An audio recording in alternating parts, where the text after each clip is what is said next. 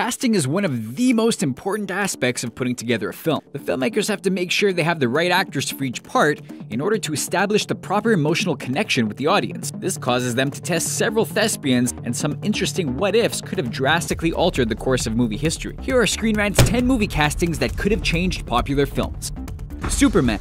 Christopher Reeve is still many people's version of the perfect Superman, but what about the Italian stallion? Sylvester Stallone lobbied hard to play the part, but was turned down because he was deemed too Italian. He later found out that Marlon Brando had casting approval, and was the one who turned Stallone down. Sly went on to criticize Brando for his part in the decision, blasting him for using Superman as a paycheck and nothing more. Stallone loved the character and mythology, so he certainly would have brought the passion, but would he have done Clark Kent justice? We'll never know. Star Wars: Attack of the Clones. George Lucas needed an older Anakin Skywalker for Episode 2, and one name he considered was Hollywood superstar Leonardo DiCaprio. Leo met with George Lucas to discuss the part, but turned it down to work on Gangs of New York with Martin Scorsese. You have to hand it to DiCaprio for his foresight. Gangs launched one of the most successful actor-director combos of this century, while Hayden Christensen floundered into obscurity after Star Wars disappointed. As talented as he is, even Leo may not have been able to save Lucas's clunky dialogue. We much prefer watching him chase Oscars instead of battle droids. Jerry Maguire. Tom Cruise was born to play sports agent Jerry Maguire, injecting him with a rock star persona befitting of his A-list status. But Cameron Crowe had originally envisioned a different Tom headlining this comedy, Tom Hanks. But the Oscar winner was too old for the role by the time Crowe was ready to enter production, and was already making That Thing You Do. Hanks is an all-time great, but it's almost impossible to see him as Maguire after Cruise's terrific performance. Imagining him on the phone with Rod Tidwell just seems wrong. Casino Royale. When the Bond franchise moved on from Pierce Brosnan, the producers had to do an extensive search to find the next 007. Daniel Craig landed the coveted role, but one of the names strongly considered was Sam Worthington, star of James Cameron's Avatar. Craig's interpretation was a darker iteration, but he still maintained the dry wit and charisma that defined the character, qualities Worthington has not shown in his attempts to become an action star. At least he'll always have Jake Sully, but Worthington was not right for Bond at all, and Craig has become a fan favorite.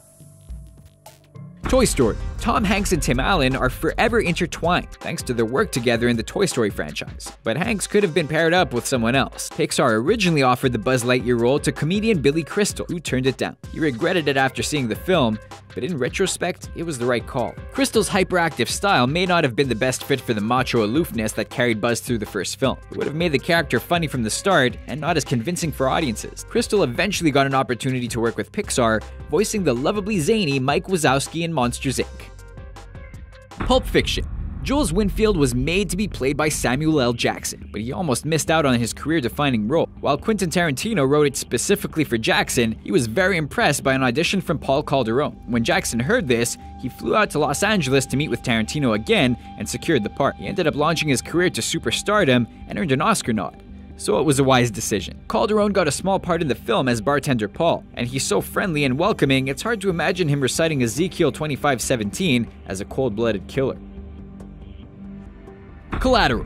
The role of besieged cab driver Max eventually went to Jamie Foxx and earned the actor an Oscar nod, but the character evolved as the project went along. The screenwriter had wanted to use Robert De Niro in an obvious callback to his famous Travis Bickle character, but De Niro was deemed too old for the part. In a shocking twist, none other than Adam Sandler met with director Michael Mann before the director decided to go with Foxx. To his credit, Sandler has turned in some dramatic performances, but he's not as versatile an actor as Foxx.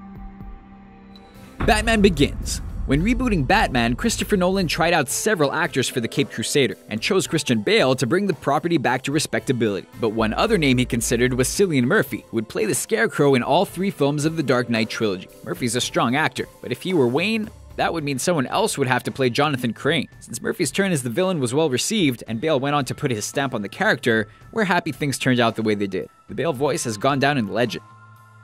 Captain America, the First Avenger. Nowadays, it's hard to envision anyone other than Chris Evans as the Star-Spangled Man, but The Office star John Krasinski was in the running for the role. He exemplifies the same optimistic, gung-ho attitude that's so vital for the character, but it would have been interesting to see if he had the action chops to pull it off. Evans looked the part and already had major blockbuster experience, playing Johnny Storm in 2 Fantastic Four flicks. Even if those weren't great movies, they still showed Evans had what it took to play a likable superhero. Back to the Future. Michael J. Fox is inseparable from Marty McFly, but scheduling conflicts initially caused him to skip out on the film. Robert Zemeckis originally went with Eric Stoltz and began principal photography, but a few days in, he realized something wasn't right, and Fox worked a deal to take on the role instead. Zemeckis felt Stoltz wasn't funny enough to play Marty, and to his credit, the actor agreed with the decision. The rest is history, and Fox's sense of humor and comedic chops made him an instant classic with movie fans. There's no one else we'd rather see introducing the world to Johnny B. Goode. So what do you think of our list? Which near casting decisions would you have liked to see happen? Sound off in the comment section below, and be sure to subscribe to our channel for more videos like this one.